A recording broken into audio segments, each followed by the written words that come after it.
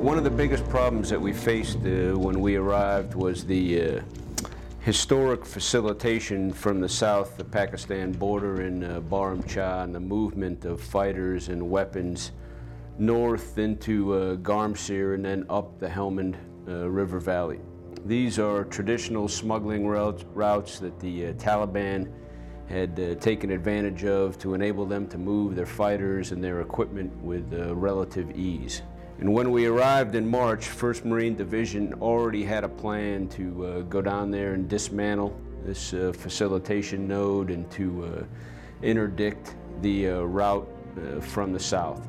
So they planned an operation, they handed it off to us, and we executed. In fact, D-Day, if you will, was the day that we transferred authority here between 1st Marine Division and 2nd Marine Division. And I think it's important to note that we were able to sustain execution of that operation. We were able to execute a seamless transition with 1st Marine Division. We always talk about the fact that we stand on the shoulders of those that have gone before us, and in this case we were able to maintain the momentum that they had gained over the course of several months in the past year that they were here. So even as we rotated headquarters, we never stopped our operations.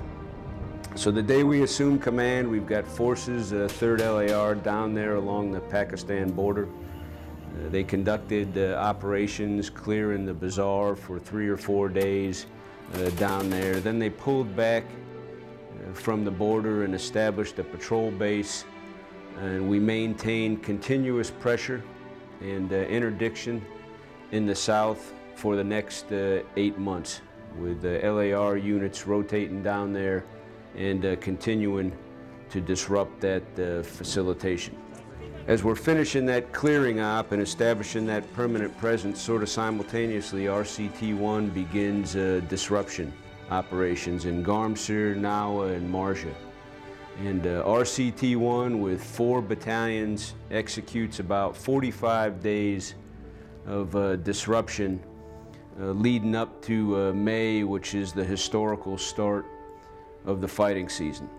And the complementary effects between the LAR operation and the sustained presence and the interdiction in the south and the disruption up there in Nawa, Garmsir, and Marja, as we approached what would be the traditional beginning of the fighting season, really just smothered the enemy and dismantled any potential that they had to begin and execute what they would call the spring offensive.